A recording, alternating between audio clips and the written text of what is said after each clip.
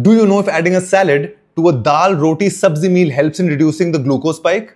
Let's find out. Today I'm having 200 grams arhar ki dal with 1 teaspoon ghee, 4 wheat chapatis with ghee about 125 grams, 150 grams bhindi, 150 grams plain dahi, and 100 grams of salad with only salt on it. No lemon juice because that I'll add in tomorrow's video. All of this should be around 950 calories. Let's see if this salad helps in further bringing down the spike. Also, I'm having the salad along with the meal, like we normally do.